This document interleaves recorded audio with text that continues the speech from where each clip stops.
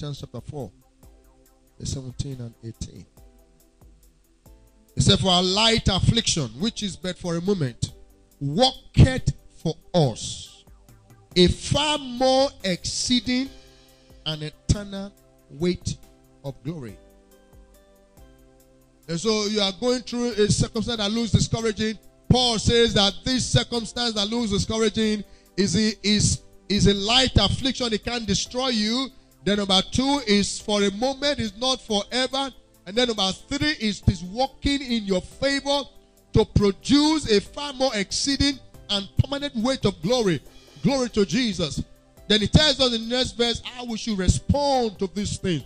To these circumstances, he said, why we look not at the things which are seen, but at the things which are not seen. Why? For the things which are seen are temporal, but the things which are not seen are eternal. Glory to Jesus. Glory to Jesus. Why we look not at the things which are seen, but at the things which are not seen. Paul, may God said to Abraham, my friend, lift up now thine eyes and look from the place where thou art, northward, southward, eastward, and westward. Now let me tell you, we're going to deal more on that next Sunday. It was not possible for Abraham to see the whole of the land of Canaan with his physical eyes. So God expected Abraham to engage in his imagination. God expected him to engage his imagination. Say, look, north, south, east, west. Look. Don't look at what you can see physically. Paul says that why we look not at the things which we can see, but at the things which we cannot see. So look at it there. That means there are 2 things we see. 2 ways to see. You can look at physical things. You are seeing human beings in church right now. You are seeing chairs. You are seeing musical instruments. You are seeing everything in church. That's all you can see with your physical eyes. But God says, look at what you cannot see with your physical eyes. So in other words, it is still a reality, but you are not seeing with your physical eyes. So there's the eyes with which you can see, and that's the eyes of your heart. Hallelujah. And so that is why you see we keep saying that nations gather unto us. Because that is what we are seeing as a church. That nations are gathering unto us. We hold conferences and meetings. All nationalities from all over the world, they are present in our meetings. In the name of Jesus. Men and women, they are booking flights from all over the world and coming to attend our Sunday services. In the name of Jesus. Hallelujah. Why we look not at the things which are seen.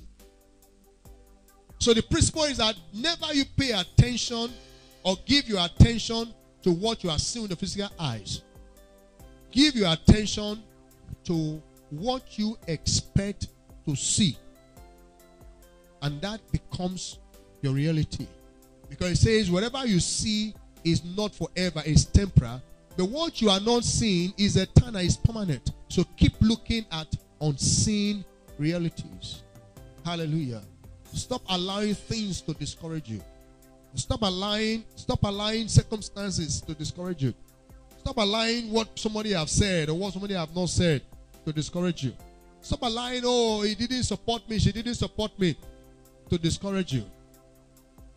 Keep seeing your future. Because if you keep seeing that future, even when those that naturally God has placed on your path to help you refuse to help you, God will devise a means to bring the right persons your way to help you get to that destination in life. He will help you. He will send people because he will always use people. So he will send those people.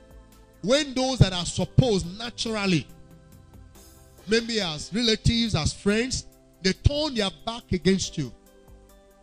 Don't allow that to discourage. Don't complain. God will bring people from nowhere to come and help you. You didn't hear me that I shouted a big amen. He will bring people. You can never be stranded. Never. God is working in your favor. All things are working for your good. He's perfecting that which concerns you. He has completed you in Christ. Nothing is missing in your life, and nothing is broken in your life. In Jesus' precious name.